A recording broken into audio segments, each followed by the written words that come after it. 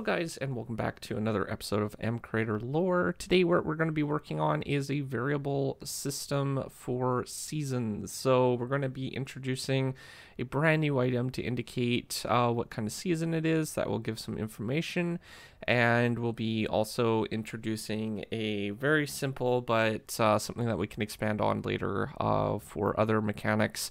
A seasonal system, which we also need for crops, which will be really important. So at the moment, I needed to create the variables for all these items, or for all the mechanics. So I decided to go with two strings to display what season it is. This will not only be able to be used for a display for the number or the actual season, but it will also allow us to test for the season as well. So that's why I'm using strings for that. And then I am using numbers for the season day, which allows us to test for the current season day. And then a maximum season day, which allows us to basically know how much the season can go up to. This might be able to be changed through game rules. I might be able to figure out something later on. The season temperature, this will impact how the global temperature is for the dimension. We'll eventually add unique mechanics for that, but season temperature is one of those things that I wanted to make sure that was kind of dynamic in a sense. So I made sure to add a minimum and a maximum season temperature. And the first thing that we need to do is go ahead and create the world season script. So this will run on the world side, and we're going to be using a global procedure for basically on world update tick, or tick update. This will allow us to, at the beginning of the day, one tick in, we'll be able to go ahead and set basically the script to run. So it will only run when this tick actually happens. As long as it's one tick over or a certain amount, we might even be able to optimize it a little bit more so everything doesn't run exactly on this tick, by making it a little bit more dynamic using a future thing using randomized integers. So we might be able to set that up a little bit later on, but I'll be taking a look into that to see if it actually helps at all. But I don't want it too many ticks out, but you know, having it enough ticks where it won't matter too much is still a good idea. The next thing that I needed to do was test for the day, if the day is equal to or greater than the maximum world season day. So basically that means that if it is over the amount, then what we want to do is we want to run the script inside of it. And if there is a condition basically that it isn't, then we would just want to increase the day by basically 1. So we're going to use a if statement or an else statement to basically run that other additional script. And then inside here, what we want to do is we want to add a total of 4 different components. We're going to be testing for each world season name, and this will allow us to basically test for the different types of seasons. So for example, spring, and then we want summer and autumn. And I think I ended up rearranging this a little bit, maybe not. Basically what I wanted to do is update the season for the rotation. So basically, if it's spring, then it'll turn to summer. If it's summer, then it will turn to autumn. If it's autumn, then it will turn to winter. And if it's winter, it will, or if it's anything else, then it will basically turn to spring. So spring will be basically the important part. So this will be winter, and then this will be spring. So perfectly like that. And then what we need to do is we need to go ahead and update the minimum temperature. So basically this is going to be dependent on the season, which will allow us to set a minimum temperature range that will impact the global temperature range in a future video. But this is important because I needed it between a certain value. I didn't want to increase it over too much because degrees are pretty kind of like a hard system to work within. So I basically only increased it about 5 per thing I decided. So basically -10 to -5 for the system, and then -5 to 0, and then 0 to 5. This should give a good range for the mechanics that we will need later on in the video.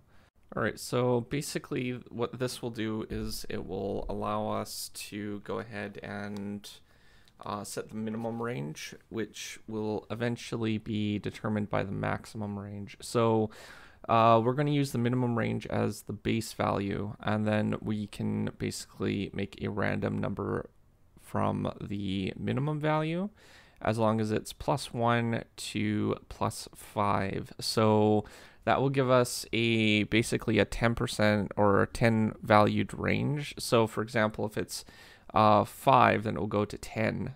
So that will build up basically our 10 degrees of our value based on the season, which should help. And I'm moving that down to the bottom because we don't need to have it for each one. The other thing that we need is to basically set the minimum and a maximum to our season temperature, which is our basically the value that will update each day. So this will allow us to change the temperature each time the day is updated. So we're going to set the minimum and maximum temperature for that. And then we wanted to set the world day to 1 for this top one, and then the bottom one, what we want to do is we want to go ahead and set this to the day, the season day +1. So this will allow us to increase the day and change the global temperature just by a few random variables. So that will basically consist of the actual script. I'm just adding a few more extra notes so I don't forget what this script does. And it will also help other people that are using the workspace for their own projects to know what the mechanics does as well. So this is why I'm basically setting up the notes. All right, so basically that was it. I don't think I added anything else to this particular procedure. I saved it, and then it's all set up, ready to actually go. The next thing that I wanted to do was actually work on a season device item, which will allow us to go ahead and set the, will display information about the season, all the variables that we just created. And I wanted to create a actual system for the device for the lore text. So special information will provide us a visual that we can save per device, and I wanted to also make sure that we can set the item states and a few other things. So we're going to need a couple extra variables for that, or triggers. So the first thing that we need to work on is when the item is in the inventory. So basically when it's in the inventory tick, then what we want to do is we want to actually make a variable sync to the player variable, which will allow us to go ahead and know when the season is, like, that we can actually use for item states or something like that.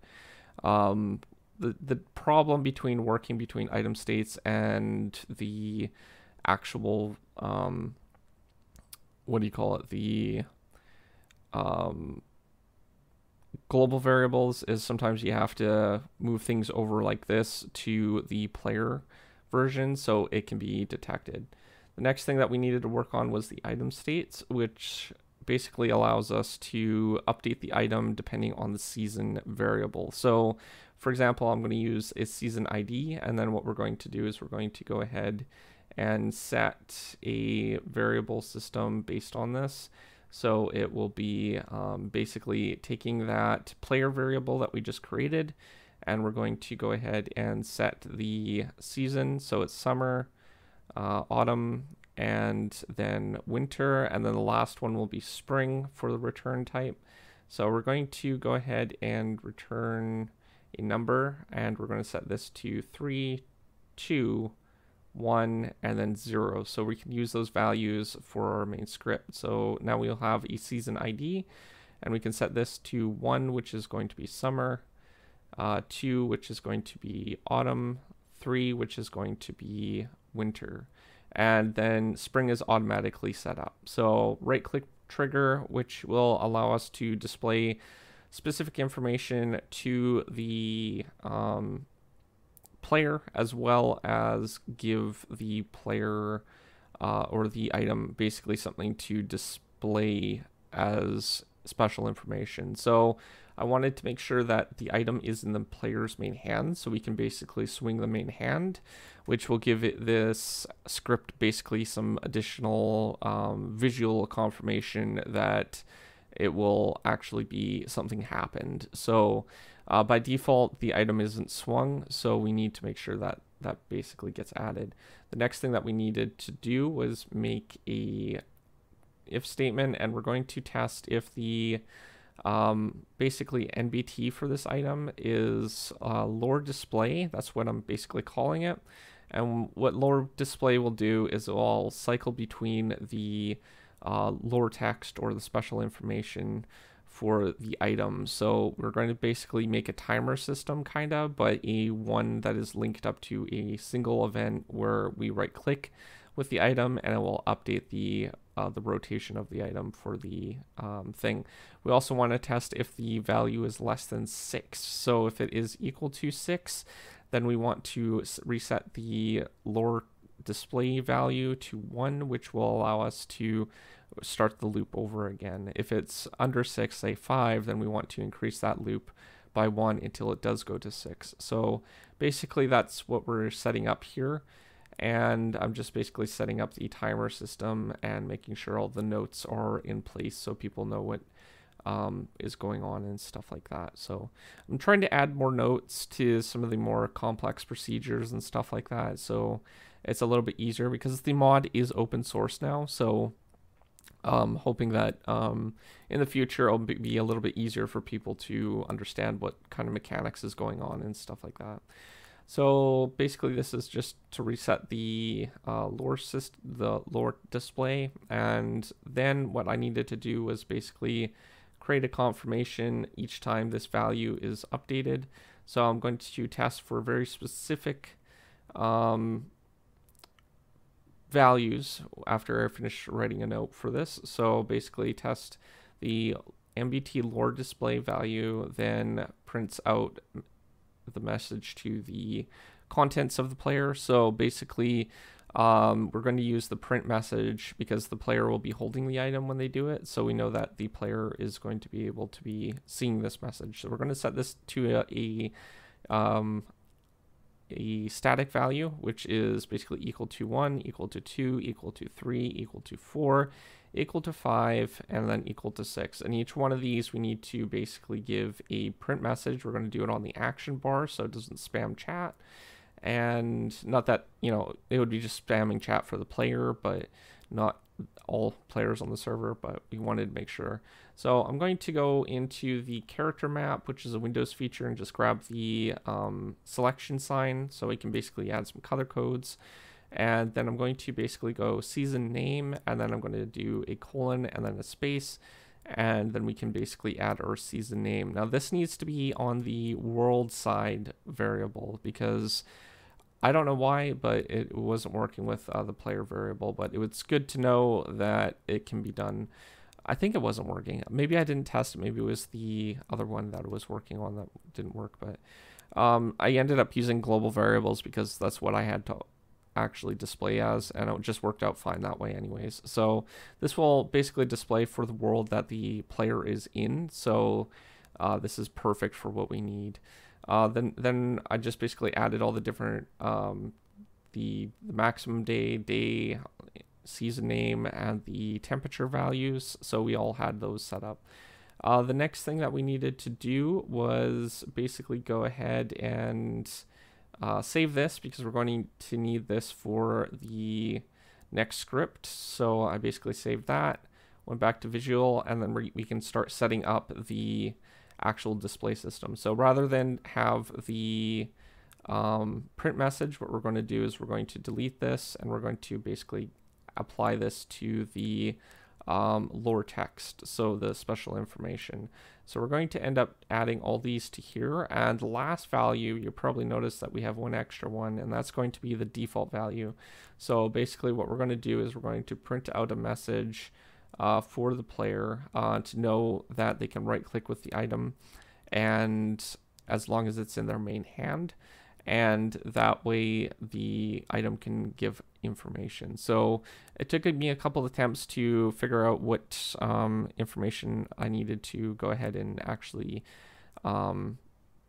provide for this, but I decided to click item when in a main hand.